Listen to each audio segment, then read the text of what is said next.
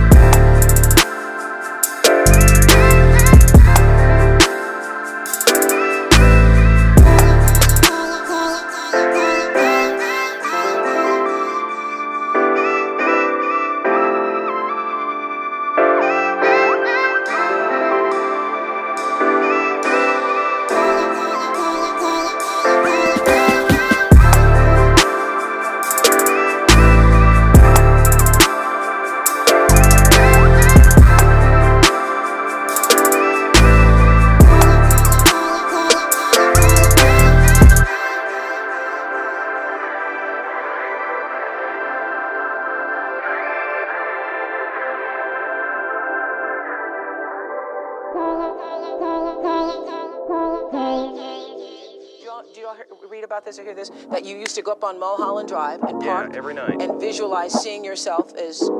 Yeah, I would visualize, This is when you were broke and poor. You know, right, having directors interested in me and people that I respected saying, you know, I like your work or whatever that is, and I would visualize things coming to me that I wanted or whatever. Drive home and think, well, I do have these things. They're out there. I just don't have a hold of them yet, but they're out there. I wrote myself a check for $10 million for acting services rendered, and I gave myself 5 years, or 3 years maybe, and I dated it Thanksgiving 1995. Just before Thanksgiving 1995, I found out that I was going to make $10 million.